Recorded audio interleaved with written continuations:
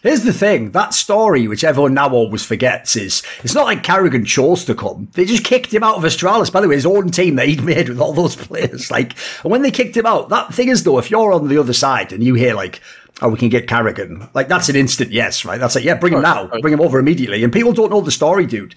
Didn't he join, like...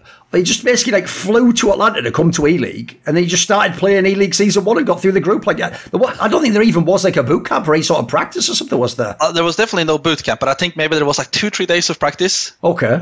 Because still pretty wild. No, I do remember some crazy stuff happening in those practices. Like, I'm not going to go into details here because I don't want to call out someone, but I don't know. Like, I think he was shocked about our mentality the first days. I'll say as much as that because we were on the moon.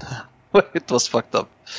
I like, when karrigan came in, at least, that was the first time I would say that I played for a top team with a real leader and some fucking structure. I had a couple of good games, but I feel like I was just too much down mentally, confidence-wise. I couldn't get myself out of it, you know?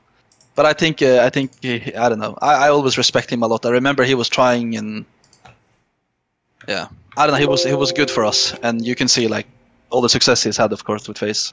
How would you describe his calling style? Because I think in your team especially is why he became famous. Because before he had the Astralis core, he had really good players as well, and obviously they'd done other. But with your team, because at the time no one made international teams, or at least they weren't the best. It was always teams where it's like this guy's from Norway, he's no other team, this guy's from Belgium, and he's not in the.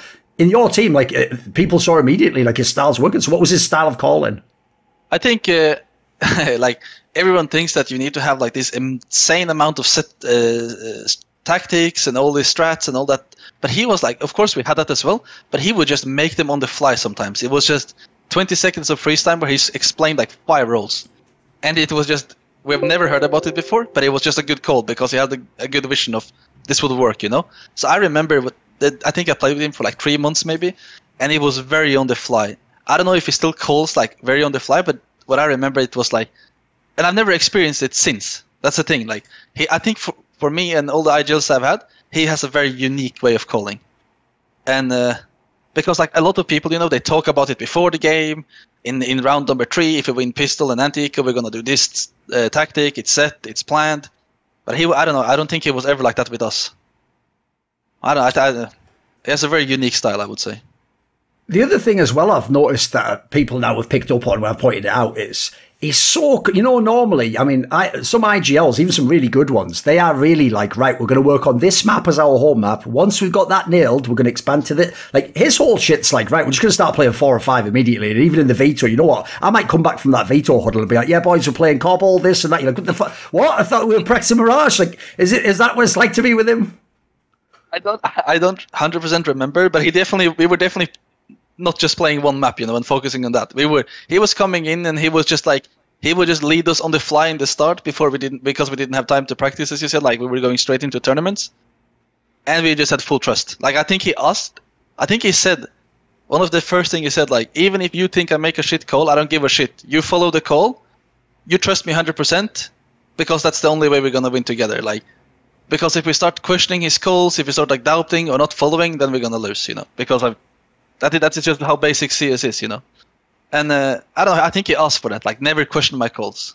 And okay, I kind of agree, you know. Like it's quite cool to have someone say that. A lot of people give up the responsibility, right? You want it to be like, do what I say.